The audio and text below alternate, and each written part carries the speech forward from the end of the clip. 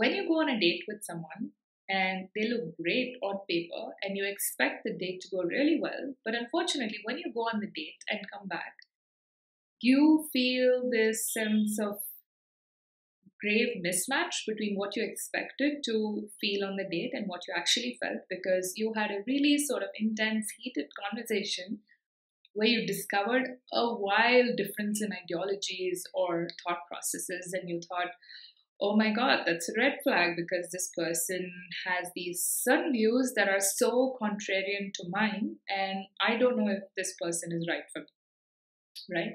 These views could be about race, about sex, about caste, about politics, right? They could be wildly different from yours, and that may make you feel attacked in some sense, or might make you feel like this person isn't as evolved as you or has very strong opinions that you may find difficult to live with, and so on. Now, if these views about yourself are super important to you and you feel very strongly about the views that somebody else has, then that's great. There may be genuine red flags, and you may never be able to live with a person like that, and that's totally fine. But if at some corner of your mind you are thinking, hey, was that really a red flag, or should I give this person another chance to, see if it goes somewhere, because maybe I overreacted, maybe we ended up having a conversation that kind of blew out of proportion.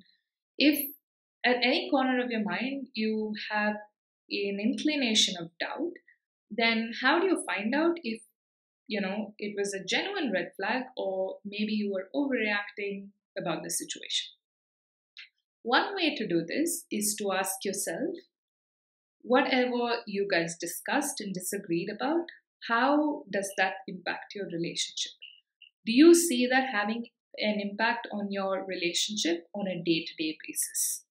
Or do you think over a period of time you could agree to disagree?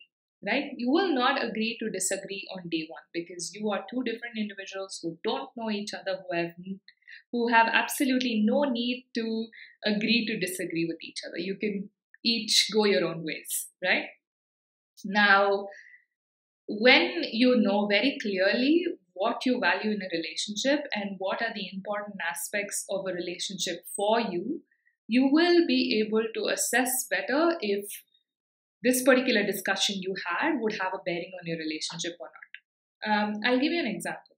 Maybe someone is sexist, maybe someone is homophobic or xenophobic, and all of these things might matter a lot to you. In which case, you want to really ask yourself, how are you both doing in terms of your individual exposures? Have you had a lot more exposure because of which you are a lot more open minded? Has this person had any exposure in life? And are they behaving the way they behave because of lack of exposure, or are they behaving this way because that's just who they are, right? Now, the one thing that I've found is a lot of people may not have left India, and they may not have been exposed to other races, and they may have opinions about race based on their social conditioning, based on what they've seen around, in which case you have to see if they are open to having a different view given more exposure. Now, if they don't seem like somebody who've changed their opinion about things, anything in life, not just race or caste, despite having exposure, then that's worth dropping, right? This person may not change, this person may not grow, they may not evolve even after you're in a relationship with them. But if you see that the difference in your views is because of exposure, you could still give them a chance if you want to. But if you feel like, oh, this is not the kind of attitude or worldview that I ever even want to deal with, then, this video makes no sense for you. This video is only if you have an inclination of doubt as to whether you made the right judgment about this person based on one meeting. Now, remember, at the end of the day, it all depends on how you learn in a social setting, right? Are you somebody who makes a judgment to begin with and tries to correct that judgment over time? Or are you somebody who gives people the benefit of doubt in the beginning and then over a period of time makes a judgment, right?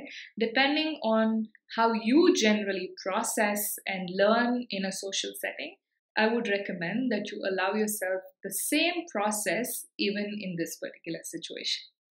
I hope this was helpful.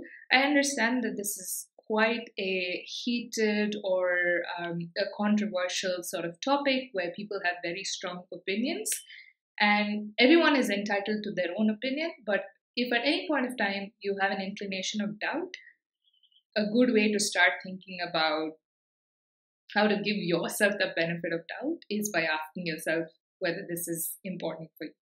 I hope this video was helpful. I'll see you next week.